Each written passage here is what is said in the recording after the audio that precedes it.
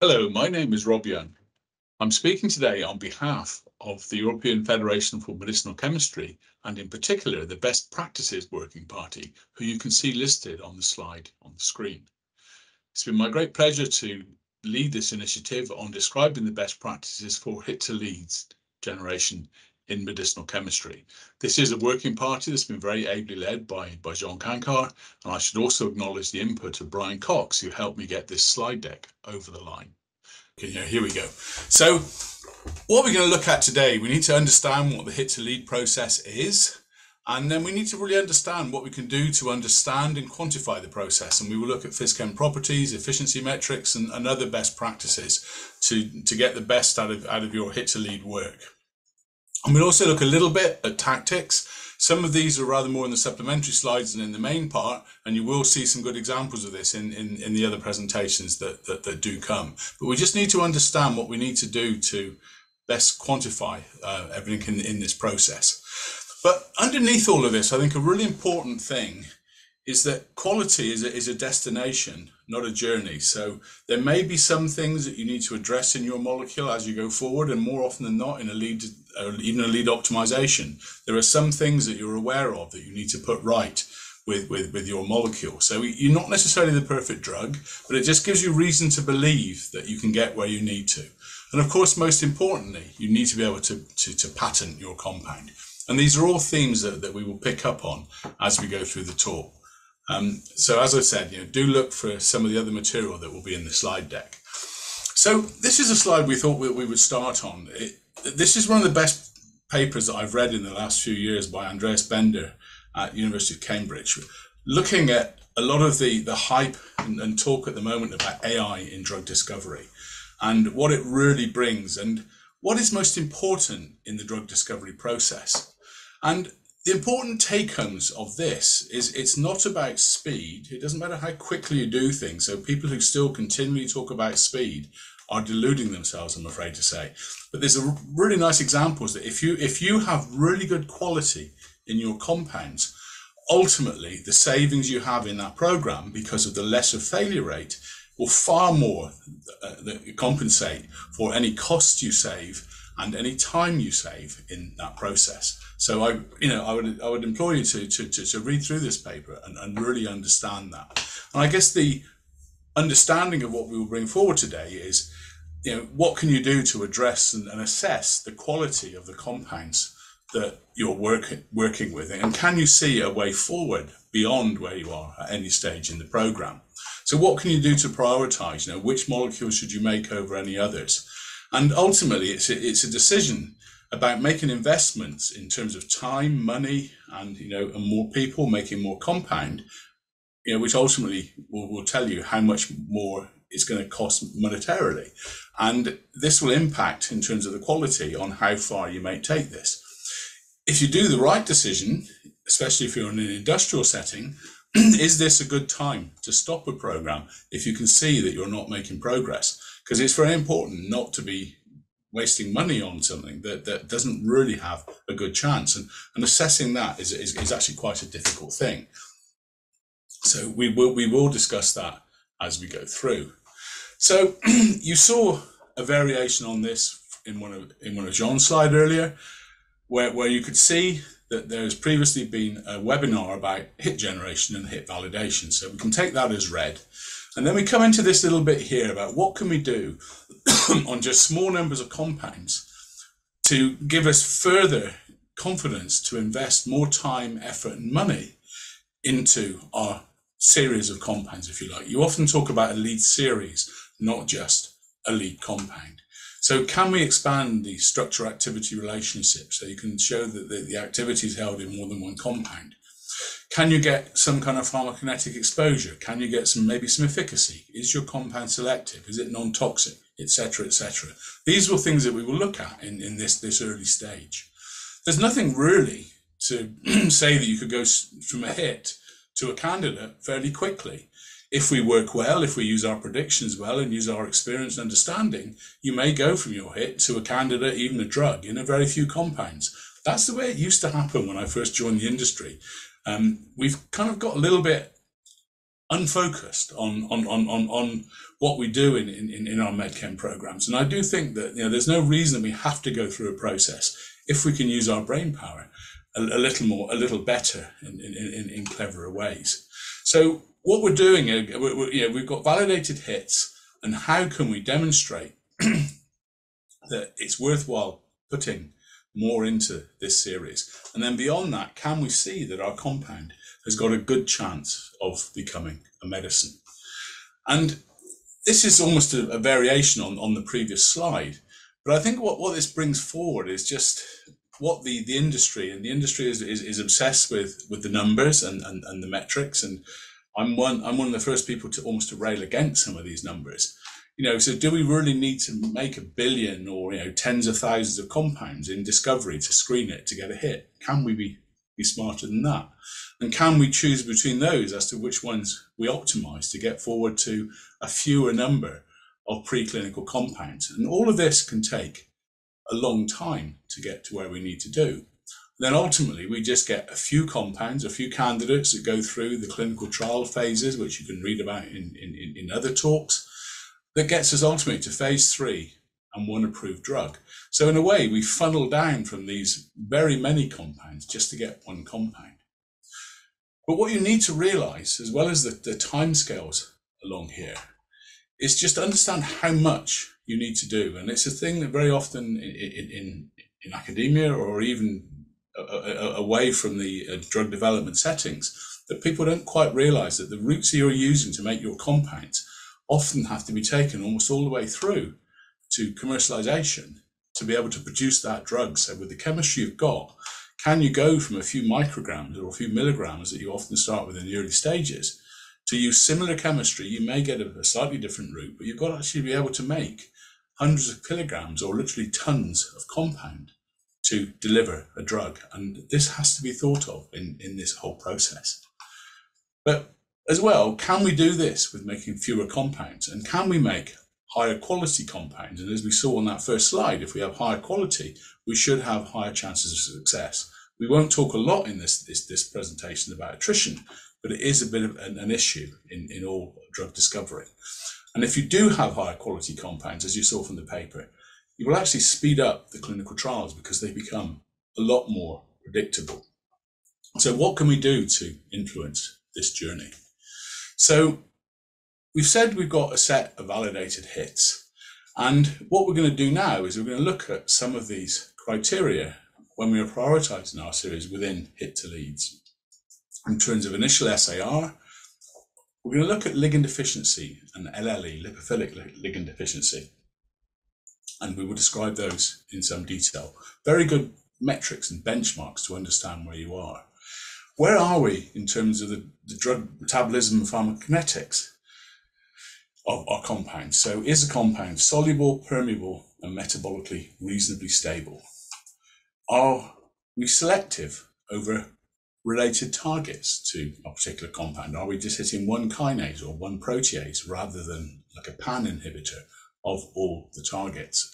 Or can we get indications that we can achieve this? Again, are we synthetically tractable? Are we stable? I'm afraid there's an extra, there's a misspelling here. And there's no toxic, of course. We haven't got any motifs in our compound that could cause us issues further on down the line. And we must be, if you're going to make a drug in a favorable IP situation, we must be able to protect the invention to make all the investment worthwhile. So we will use these to make our candidate.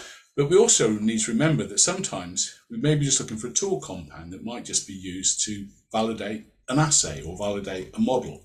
And you should bear in mind that many of the things we talk about in a drug also need to be there for a tool, because if the compound isn't as selective as you think it is, you may not be properly testing that mechanism.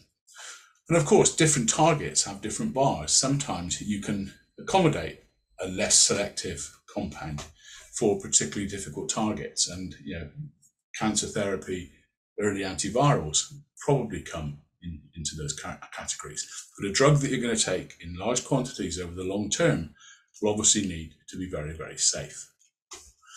So this is expanding a little bit on previous slides. So, what are the drivers of potency in our series?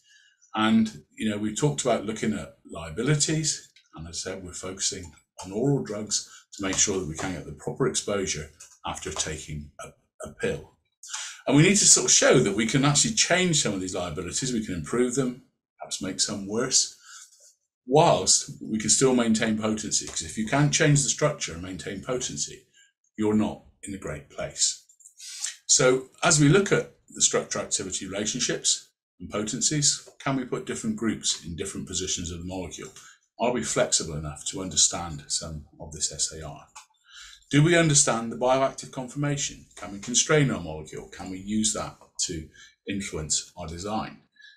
In doing this, can we swap scaffolds? Can we change rings around to improve our structure, maybe improve its properties, or improve its activity or selectivity as we subtly change the compound, as well as any substituents that we might want to put on it? We've talked a lot about ADME and PhysChem already, so that's absorption, distribution, metabolism, and excretion. People often use this interchangeably with pharmacokinetics. They're slightly different ways of saying the same thing.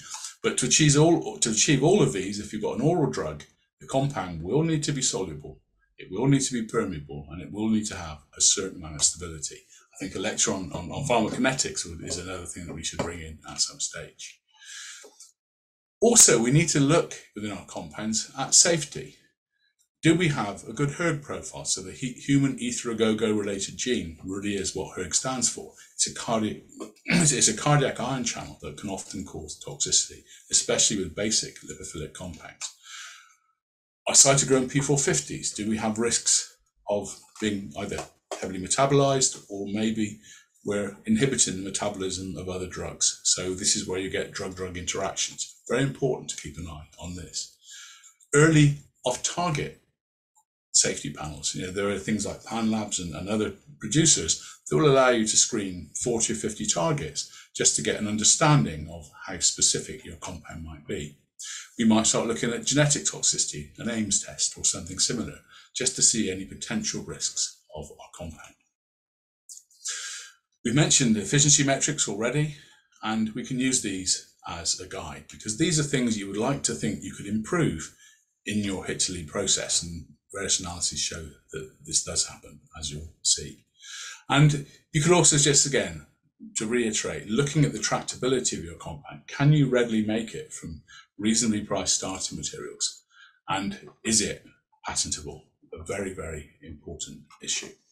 So the best practice is to quickly reach this no-go decision, such that any liability, you've got an indication that you might be able to address it in your program. Of course, I'm conscious that there are many people here in academia, as we saw from the poll at the beginning. There's some great training to be had, just understanding the SAR, the synthesis, and just the basics of drug discovery. So, you may have a little bit more leeway here, but you do have to manage those expectations of just how valuable your compound might be if you think that this compound could make it all the way to become a drug. It's an interesting thing maybe for the panel to discuss later. So realistically, this is a slide that I use very often in my training courses, is that we have our hit compound, so we're looking towards getting a lead, so we've got to move somewhere on this journey from a hit to a drug. And we need to be able to address all of these things about our compound. Is it soluble? Is it absorbed? Is it safe? And is it metabolically stable? And very often these things are governed by different patterns and different properties.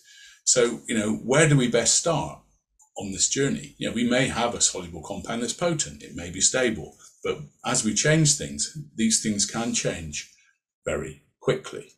And ultimately, what we're trying to do is we're trying to make an efficacious compound, not just a potent compound. And I've been explaining this to several judges recently in expert witness trials for a major drug.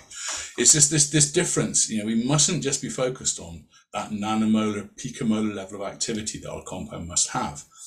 You may be 100 picomolar as a compound, but unless you've got good pharmacokinetics, that compound could be completely worthless. You need that balance of activity and good properties, and also good safety.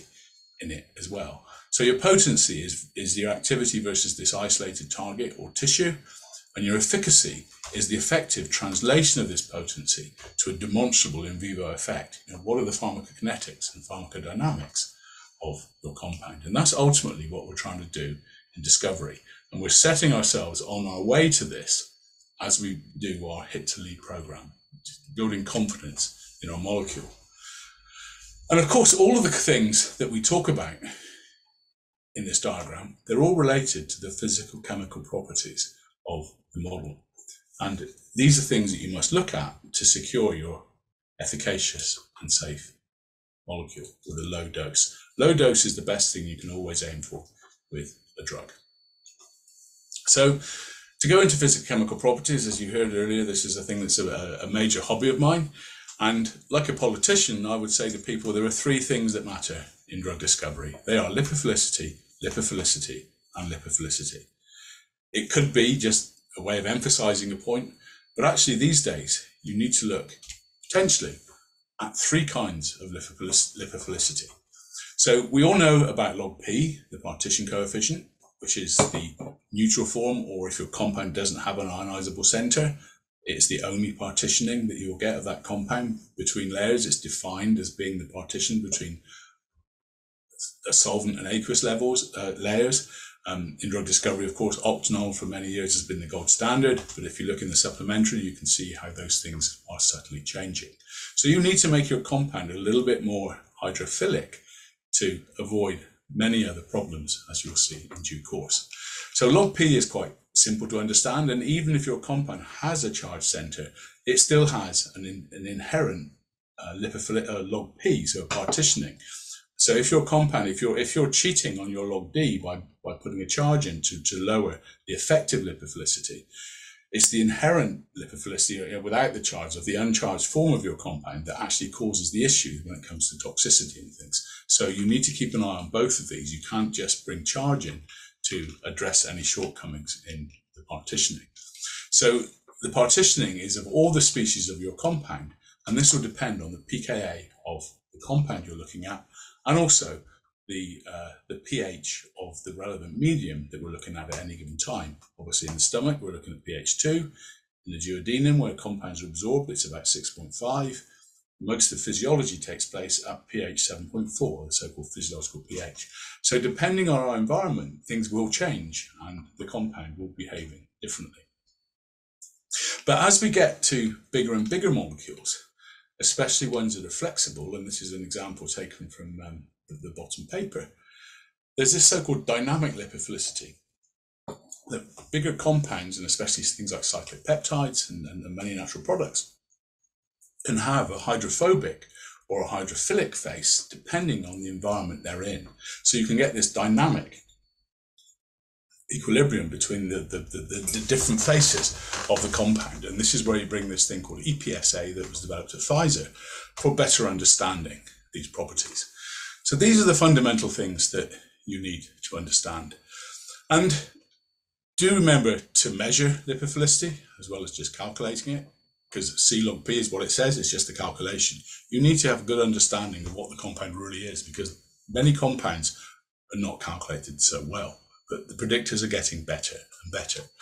But I would also, the other suggest, there's two more things to keep an eye on as being your flatness. Ideally, your aromatic ring count, it keeps it simple and it is much more relevant. Or people have spoken a lot about the escape from flatland and the 3D shape of compounds in terms of FSP3. That number doesn't actually correlate with very much, unlike aromatic ring count, but it's just that principle of escaping from flatland and not having too many aromatic rings in your compound. And when you do this, you need to do this in the context of minimalizing the number of rotatable bonds. You need to conformationally restrain your molecule to help in the entropy of any binding events. So those to me are the simple things to keep an eye on. And this is a slide that you can tell came from Switzerland, from John at Novartis, just looking at the different ways of going up the ridge to get to the optimal lipophilicity of your compound. And you'll see in this and other slides, just the effect of decreasing lipophilicity. You will often lose potency, but you will increase solubility, you will decrease metabolism, which are good. You may reduce permeability, you'll reduce promiscuity and toxicity. And obviously, if you increase it, if you're too lipophilic, you have the opposite effects. And it's just trying to guide that way up this easier ridge than the steep slopes of the mountain are the best things you can do. People talk about a sweet spot. It kind of works, but it's not a rule. I believe that nature especially will help us expand medicinal chemistry space an awful lot, but that is a talk for another day. We do know that optimal permeation occurs at a log D of 3. Look at the ABV-MPS, which is referred to later on, and just find the right range for your scaffold. No two things are alike, and you can't be too prescriptive on this. So just reduce it as much as possible whilst you retain everything else in your compound, which is the essence of LLE that we will come on to. And lipophilicity also impacts many other things: plasma protein binding, distribution, retention in tissue, biliary and renal clearance. There's an awful lot of things that will happen when you change your lipophilicity number. So one thing that is particularly important then, that I've worked with many times over the years, is the solubility of a compound. And when you're working in drug discovery, you should always keep an eye on the behavior of your compounds. In industry these days, people tend not to handle compounds. Many things are outsourced. They come in a few milligrams, they're made up in DMSO, and they're handled only by robots, not by human beings, let alone chemists, as an old joke would say.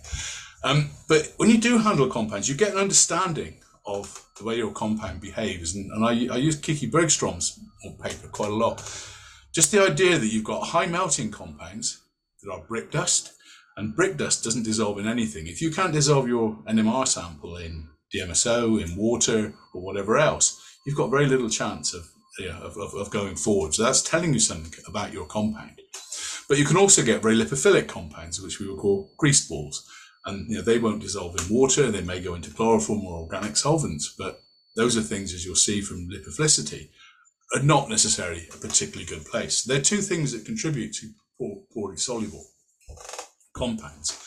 And my good friend Alan Hill always used to talk to me about the Yarkovsky equation. And this is like putting these feelings into numbers.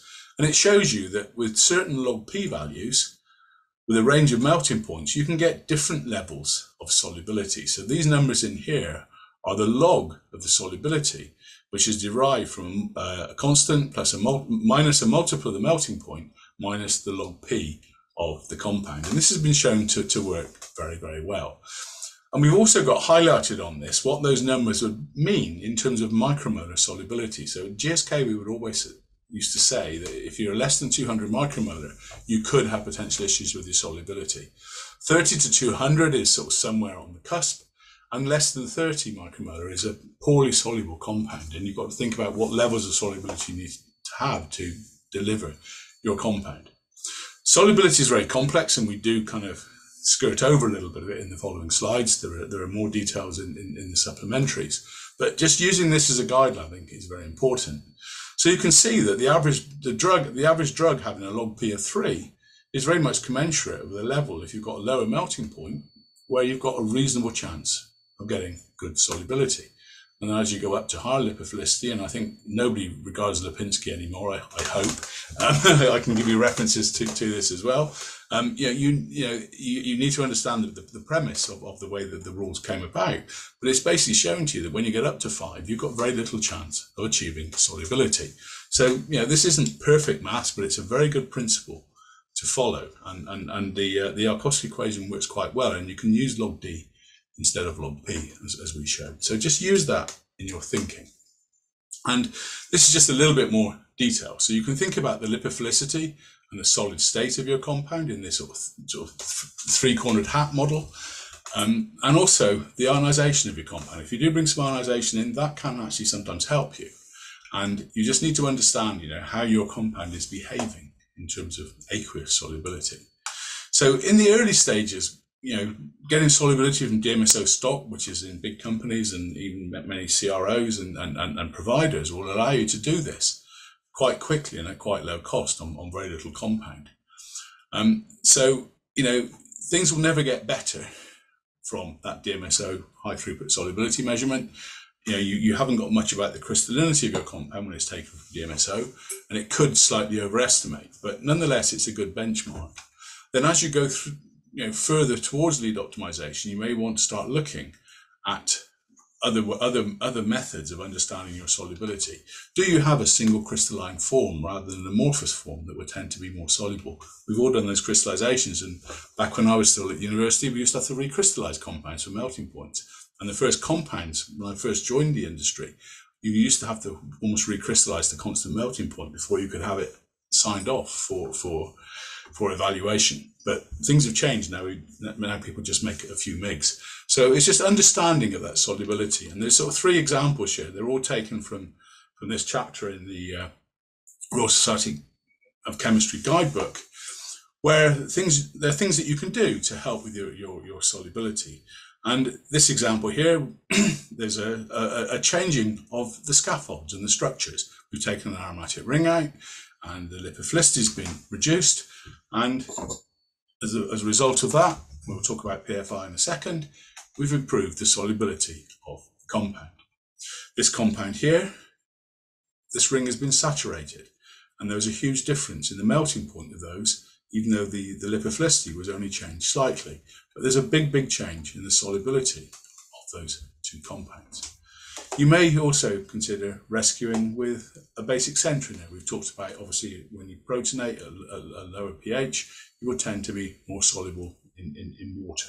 So it's a tactic that can sometimes be used, but it's a thing that you do need to use with care, as further slides and this chapter would suggest. So pKa, there are acids and bases in drugs. I guess this graph would suggest that there are more bases than there are acids. Lots of people often bemoan that there aren't that many examples of acids, but I think quick maths would tell you there that there are only maybe sort of 600 or 700 charged compounds in the drugs. There are several thousand drugs on the market. So what that's suggesting to you is that more compounds than not are neutral. But nonetheless, you can see that there are no particularly strong acids. We're around about the pKa of acetic acid here for the most common one.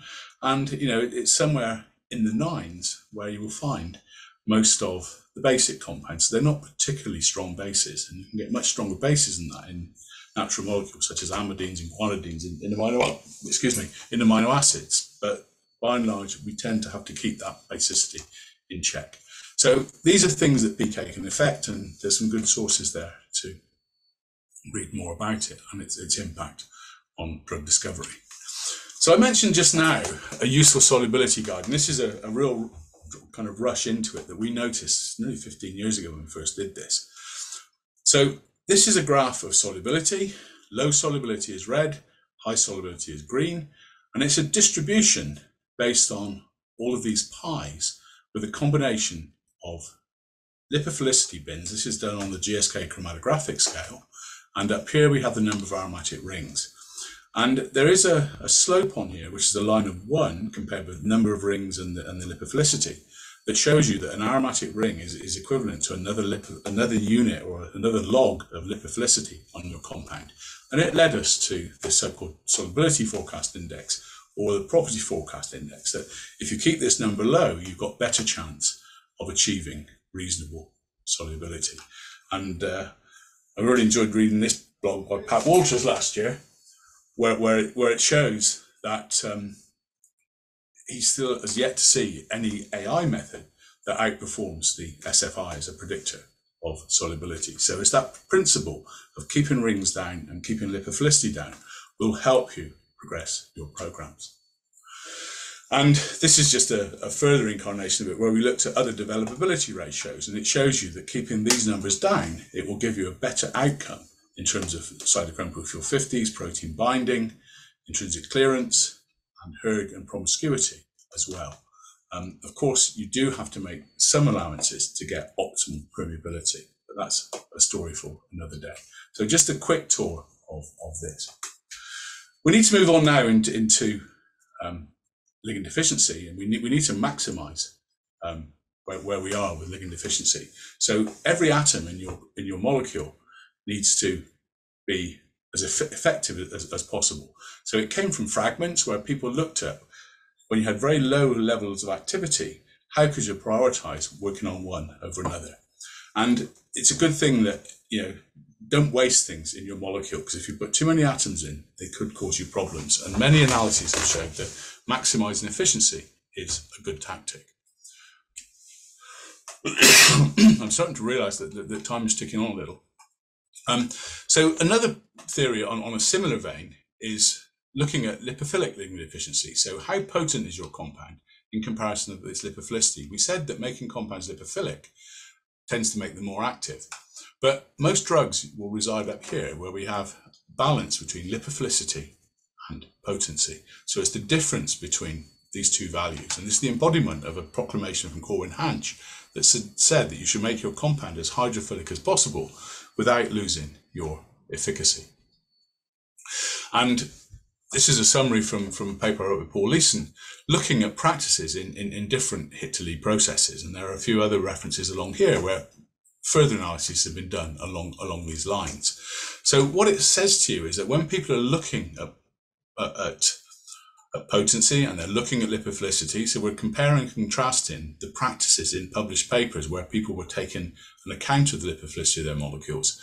And you can see that there are vast improvements when people are looking at it, and we would suggest better outcomes.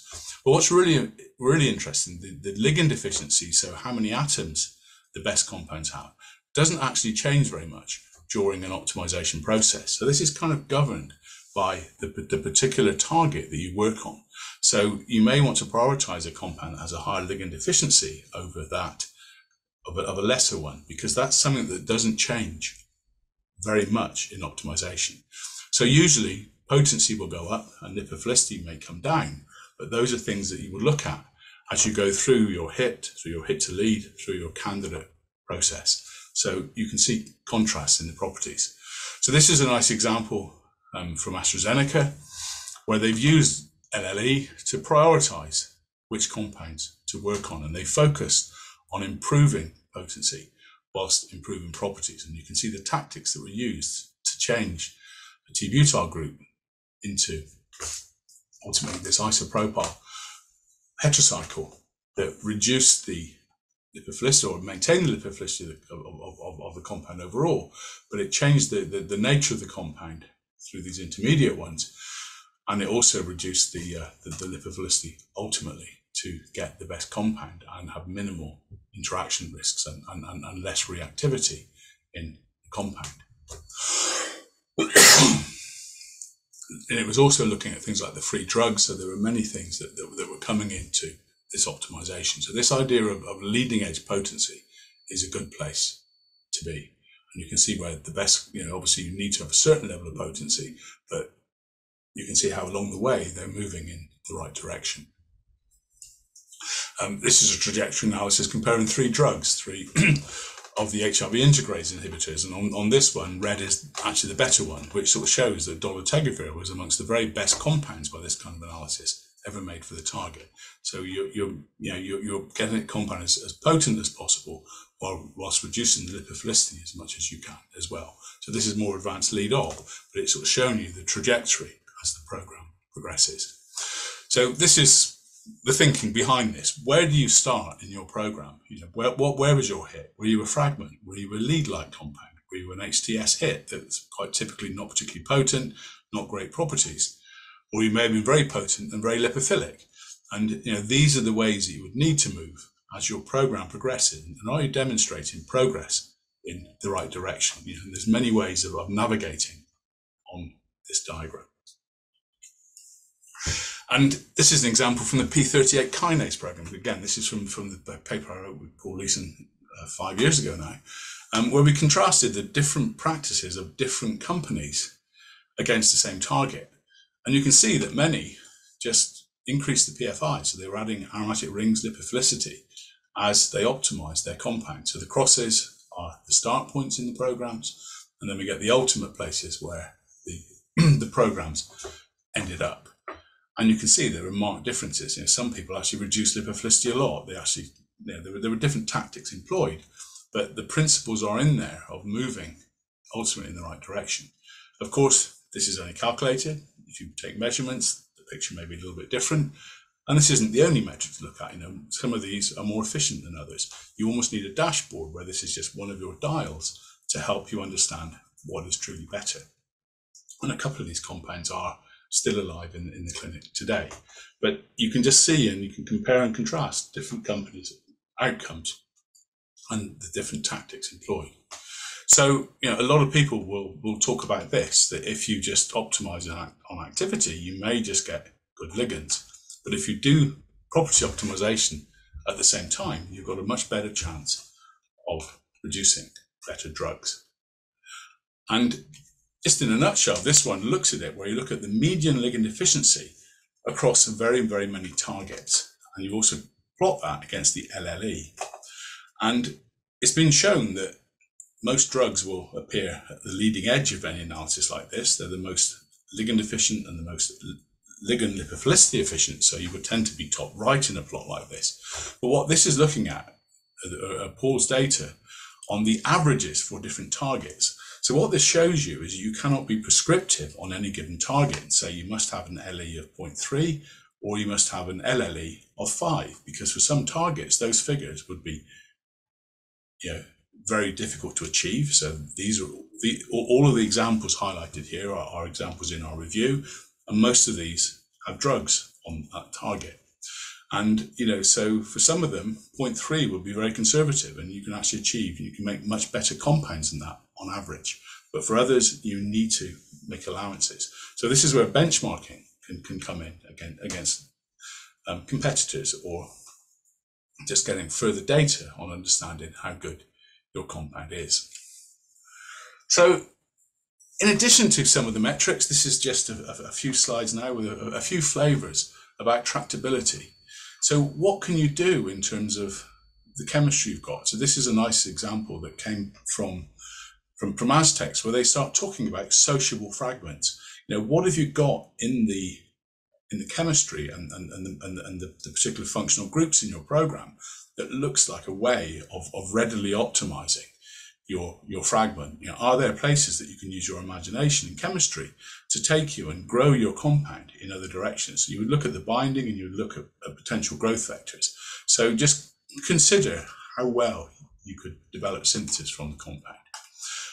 And here as well, it's just talking about the chemistry toolbox. How much can you invest in terms of the compounds you put into collections or the compounds you screen, looking ahead 1 or 2 steps to thinking, what can you do to vary that structure? So it's, if you like, a little bit like sociability and tractability, but if there's higher quality in the things that you screen, then ultimately you've got more opportunities to make more variations going forward in your discovery programs.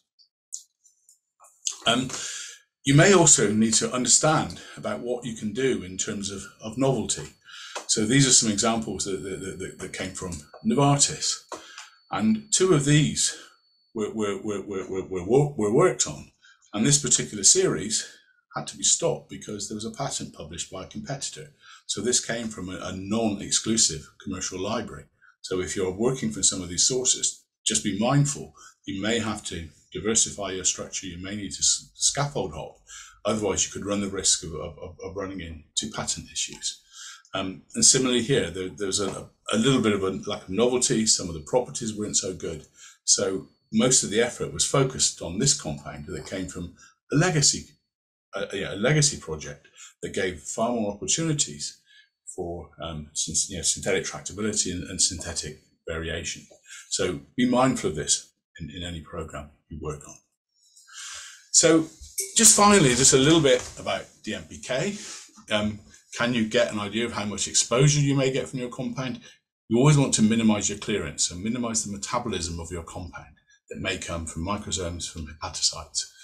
AbbVie will always say you need to be soluble, permeable, and low clearance to achieve a good oral prediction.